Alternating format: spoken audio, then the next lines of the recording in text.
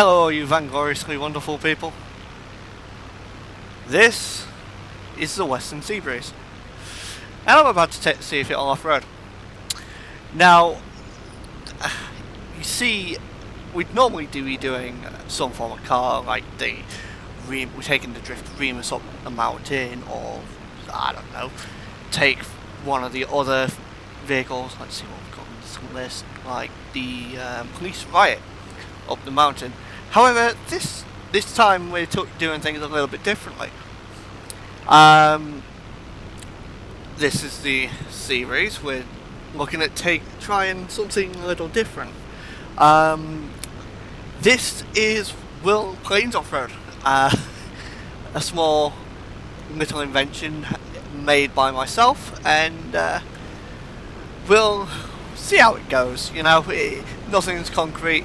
You know, I've been told that they won't exactly be very promising, but hey ho, yeah, you can only try things once before it gets outdated, can't you? So, so as you can, we've got the Seabreeze. It's honestly one of the more nicer planes to drive. I can already say one thing, it's not going to be rivaling any of the top spots, because look at it, it's 40 seconds in, and even now it's just not going to be able to compare. So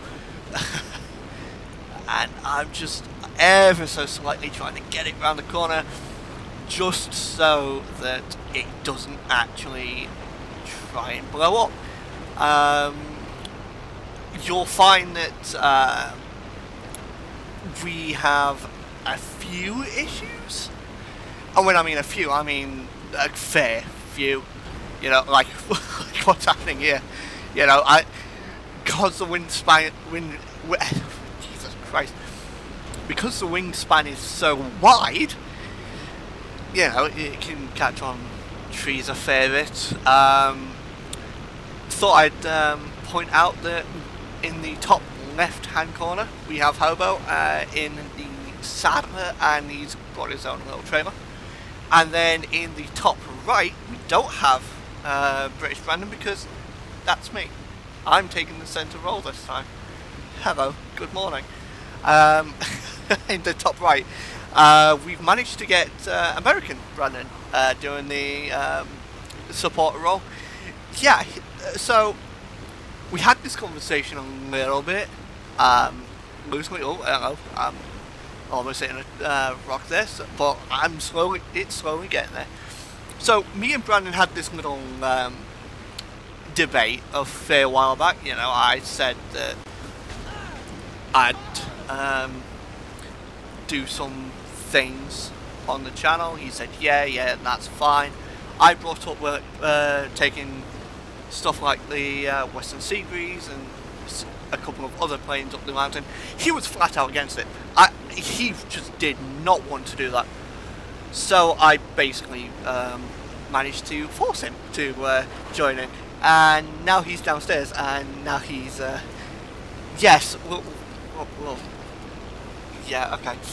So 3 minutes in, and we're already going down the list fairly substantially.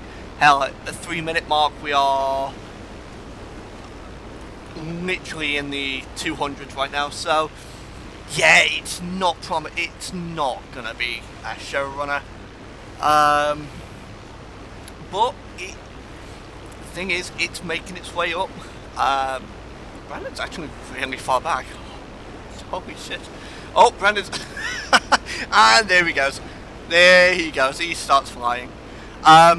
Also, I will point out, oh, Brandon's just crashed.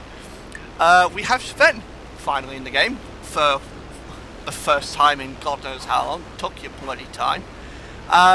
In the Pyro, and let's just say he regretted that a fair bit. In his words, I didn't realise how big the wingspan was, and I think is that the point where it explodes? Oh, Hobo's backing up. Yep, Sven's just hopping in Brandon's Seabreeze. So, oh yeah, there it is. It's on fire. Hobo, Get out of there, mate. Get out of there, lad. And, oh, okay. I stand corrected. The pyro's just going to be nicely parked. Okay. Good on you, Sven. That's actually pretty well done. Cutting back to me, yeah. With the Seabreeze being as temperamental as it is, it wasn't as difficult as you, well, actually no, it was difficult to do, but it wasn't as difficult as you may seem.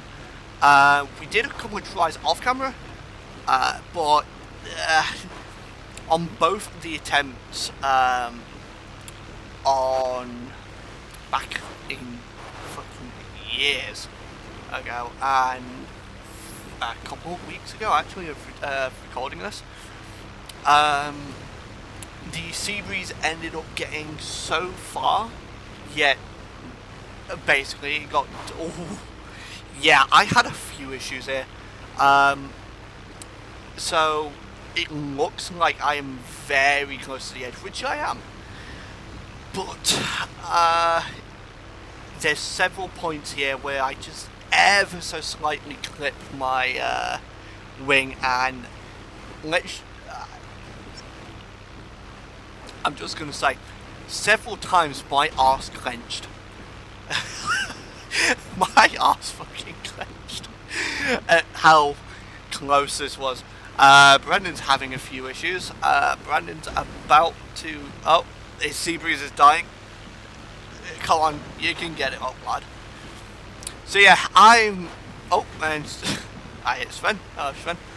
So there's several places on this run where I just cannot, I have to try and do some real peculiar lines just to make sure it gets up without damaging or exploding, should I say. Brendan's not having the best of luck, are you? Well, that's what you get for not driving the Seabreeze like a normal person. So, but once you get used to it, it's actually fairly nice to drive, you know. It's not the fastest off-road. Obviously there are several times where it'll want to try and take off, but here on the home stretch I get a little bit of air, but again it's just a case of trying to not be too quick with it and not trying to go too fast where to a point where it just decides to fly. Here I decide to get slightly confused at the fact that this is a plane and it's not going to be able to get through there, but I get through there perfectly fine. Brandon's now just doing his thing. He's now decided to take the running route. Looking back to me, I hit a signpost. Wouldn't be a off-road video without wait, what happened? How did you fall off? I actually am half tempted to try and record that or go back and question why he fell off. Oh, he's stuck? Okay, either way. So Brandon's now taking the foot route, likewise with Sven, and I'm getting caught on a rock. This was the point where I was half tempted to think that at any point now my engines were going to die, because, you know, after the PTSD of the previous two attempts, that was my mental process, but you'll soon find that it's fine.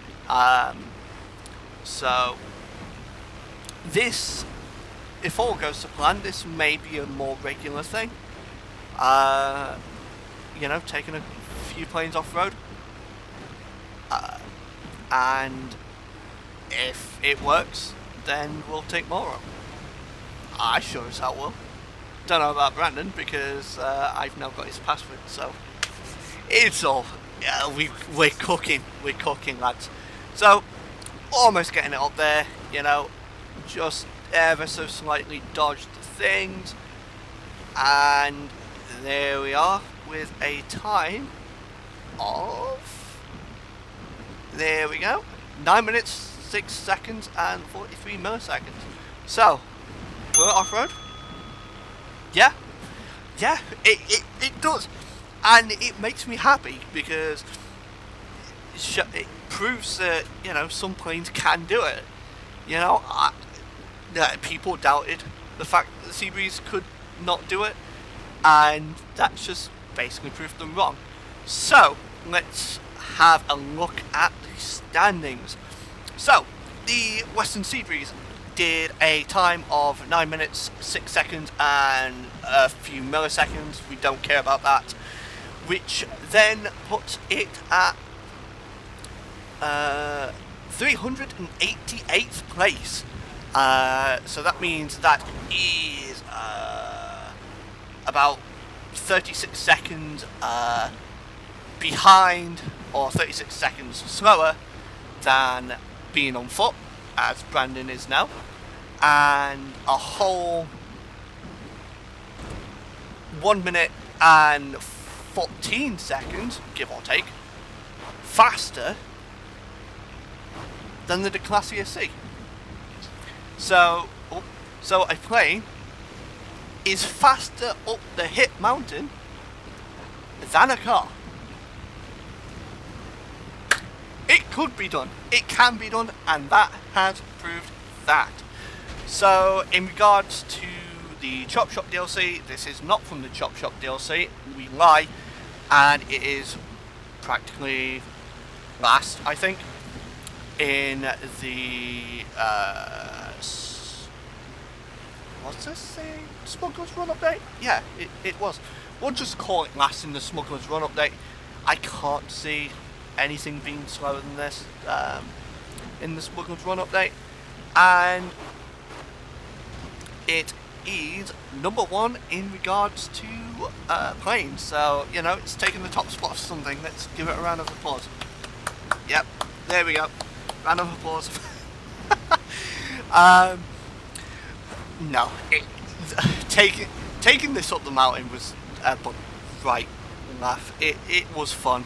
So I'm pedaling. I hit it a little bit too hard, which I think this was one of the reasons why. I had a lot more issues going down than up. So obviously Brandon and Sven have decided to tag along in Hobo Saddler, and yeah, that's really that. As you can see, we had a bit of desync on Brandon and Sven's end. So Brandon looked like Sven looked like he was laying flat down the in Hobo's bed. Ooh, take that how you will. 3 minutes. The engine starts cutting out. So as you can tell, this is not going to be a fine show for the Seabreeze, unfortunately. So it's gonna be, it's slowly dying a lot, and soon you'll probably be able to find out why. But we're still putting on. I thought there was a hiker there. Hit another rock, and I think, if memory serves, no, oh, she's still got a bit of life in her. Oh, she's still going. And another thing I will say, if this was on your bingo card, oh, by the way, oh, yep. And that's a DNF for the Seabreeze. She did well, she tried her best, but a DNF's a DNF, so that's that. We decided to say, seeing as though it went up the hill, we may as well go for a damage descent.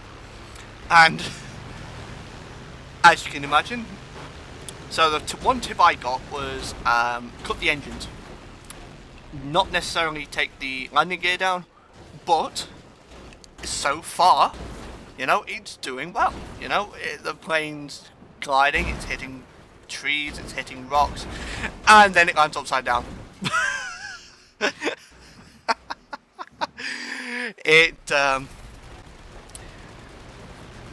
yeah, there was no way getting that back up. It's not like a car where you can just flip it over. So the damage, wrong side point up, and Brandon's YouTube channel. Yeah, there's no coming back from this, mate. You shot yourself in the foot. So next up is the P-45 Nakota, another plane, and I'm going to see if it will off-road. So different plane, new tricks, same old shenanigans. Doing the spin around shot a lot slower because for whatever reason I suddenly forgot how to do my spin around shot and decided let's now do it a lot more slowly than my previous videos. Hey look, a cargo battle. As I was saying previously before the damage descent, if you're playing with Offroad Bingo, feel free to put that on your list, you know, if it is something that's on your list. Will a plane either go off-road, will a plane be upside down by the end of it? You know, 2-3 points for you. So, lining up my, well, not mine, I think it's Sven's Nakota, I think, yeah. So, same old people, we've got Hobo in the saddler, we've got Brandon actually on the weapon trailer, and Sven is, fuck knows what he's in, he's behind the rocks, or the log pile should I say.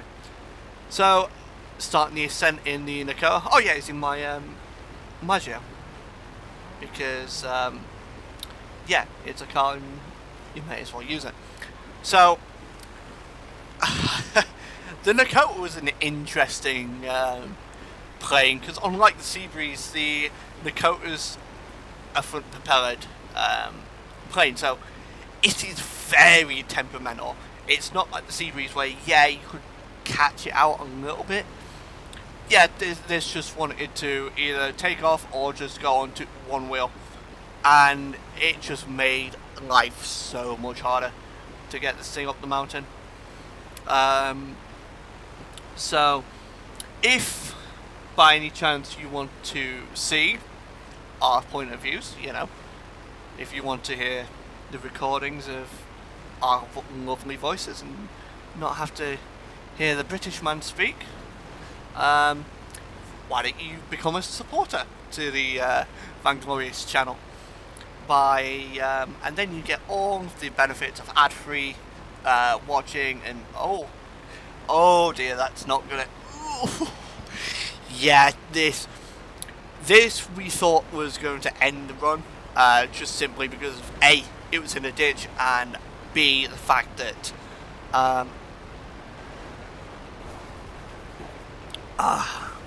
gotta plug my oh god, this what the fuck did I do to my team, man? This shit's horrible. Yeah, this was a point in the run where we genuinely thought that the Nakota wasn't gonna was gonna DNF there and then. However, you'll soon begin to find out that it won't, and it doesn't. So, yeah, if you want to be a supporter to the Vainglorious gaming channel, or you need to be one of the following things. If you want to hear the live, uncut, unfiltered, and much longer ad-free version of the Will Planes Off-Road sub-series. For starters, you can subscribe to the Vainglorious Discord channel, or become a member there. You can also become a Twitch member by subbing or gifting subs to other people if you're actually that generous and feel like doing so. I haven't, because I'm a tight arse and I'm a Brit, so there you go. Alternatively, if you have Patreon, subscribe to me there. I will get your money so you don't have to. And finally, wait, Discord. I'm having a blank for whatever reason. Yeah, Discord, Twitch, Patreon, and you can also become a member on YouTube. All you need to do is make sure you have your Discord linked to any of those devices or any of those platforms. And oh, hello, Sven. Decided to go for the aerial assault, even though it's the car, it's the plane that should be doing the aerial assaulting, not the car. Yeah, make sure your Discord link is, or any of those are assigned with YouTube or any of the members, and you'll be able to become a Vainglorious Gaming premium member. So you can see all of the glorious uncut takes and the absolute hell we have to go through to make these happen. Having a look at the top right hand corner, and you're not having a good time, are you, Brandon? You see, I always see it from my point of view. I can hear all the screaming and the absolute hell that happened previously, but wait, where's Sven? Oh yeah, Sven's right behind me, so I don't need to worry about that. Yeah, Sven is tailing me, and oh dear, the saddler's gone, and Brandon's making it down the thing, just firing shots. Love to see it. You have to have some form of American in the video, even though I think we're talking about an American plane. Either way, so the Nakota, it's a plane. It is just a plane. Very temperamental when you're trying to drive it normally. As you can see, it just wants to get up on two wheels or fly. In previous attempts, on both occasions, I think at this very moment in time, the plane actually takes off, and I almost actually take off because I decided to almost fall off the mountain. I'm just trying to get it up, get a little bit of air, and in Hobo's words, did you take off? My reply, no. I just had to go an alternative route to not break the plane. So 6 minutes in, and we're not up just yet, but we're making steady progress. Everyone's joining us. There's shots being fired in the background again.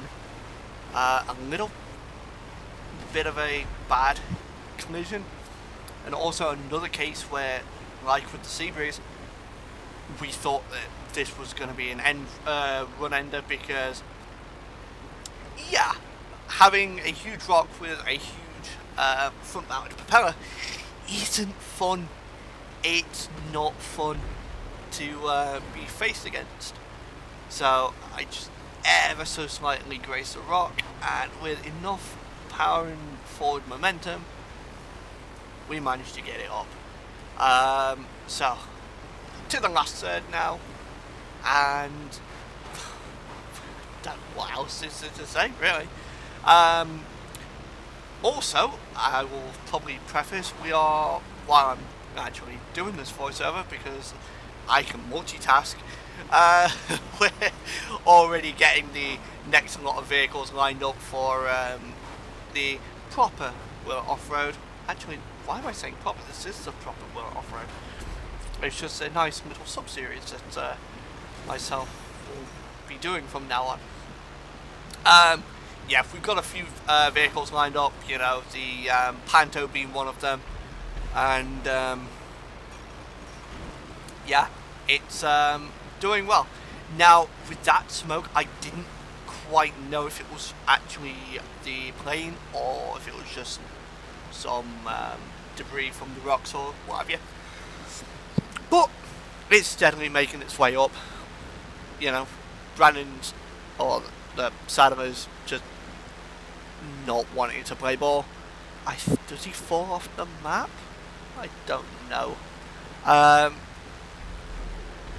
Wait, is Sven doing it backwards? I'm sure I'll find out. But yeah, if we're looking at getting the Asbo, not the Asbo, the Panto, and one of the new cars in the in the Chop Chop DLC up the mountain, because I thought do a few retests, you know, as a 2024 update. So the Panto, and I think we're doing the Remus actually. Ooh, yeah, the plane's not looking healthy. At this moment in time, I'm contemplating how I should do it, because I know the plane's not gonna survive all too long. So, is it gonna? Yeah,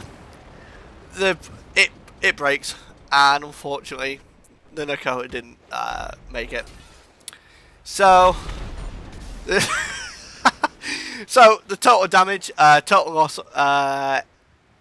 it was just basically a total loss, and there was a slight incident with the anti-aircraft trailer.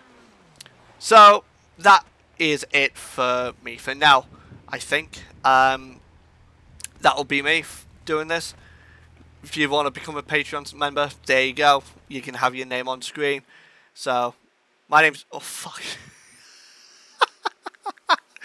Oh, I completely forgot about the fact that he mentioned to do it prematurely. You know what? I'm going to just rewind it ever so slightly. Brandon, you can adjust this. You can adjust this, mate. Somehow you can chop it up, I think, when you actually put this in. So, yeah, this is actually quite fun. At what point does it decide to break?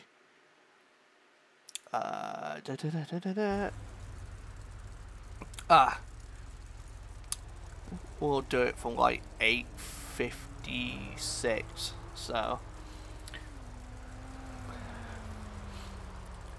So, will the Nakota off-road? Yeah, no, it doesn't. It doesn't off-road, it DNFs, and it's unfortunate, to be honest. But that will be more or less it for now. Damage, you know, total loss, an incident with an aircraft carrier or the anti-aircraft trailer. So anyway, that's all from me for now. If you want to become a member, you can have your name on screen. But like always, my name's Brandon, reminding you to stay vainglorious. Ta-da! By the way, April Fools. Hello.